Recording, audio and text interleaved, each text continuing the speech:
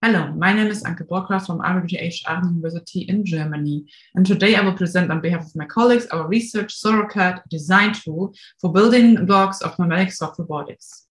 Soft robots move organically, and they are robust under physical stress. Also, they can easily carry out tasks rigid robots struggle with. They are made using accessible materials and technologies, such as 3D printing and silicone rubber.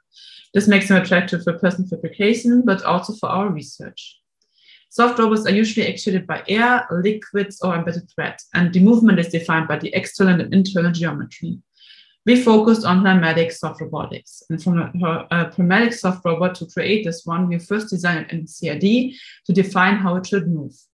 Afterwards, the resulting mold is 3D printed, so silicone rubber is used to cast the soft robot. This full process, the design and fabrication process, can take up to 2 days, and only then you can test whether the robot moves as you wanted it to. And this is very slow and frustrating, and it makes it very hard to develop a feel for how the design parameters affect the actuation in the end. Therefore, we developed SoRoCAD, the tool that supports designing soft robots by encoding design expertise for soft robotics. It supports previewing the behavior by simulating the final actuation also already during the design phase. This simulation drastically reduces the trial and error process when building soft robots, since the user can test whether the actuator moves as intended without having to build it each time. As mentioned, soft robots are tricky. So SoRoCAD also offers templates for bending, inflating, and elongating actuators. When the robot is designed, the fabrication also robots consists of the known process, 3D printing the molds, then filling them with silicone rubber, let them cure, and also remove the casts again, and then afterwards, the robot can be actuated using a pump.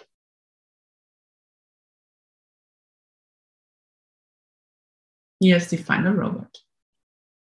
So in first and foremost user tests, they support our expectations that SoRoCAD helps novice users to understand the influence of design parameters on the movement behavior of the soft robot.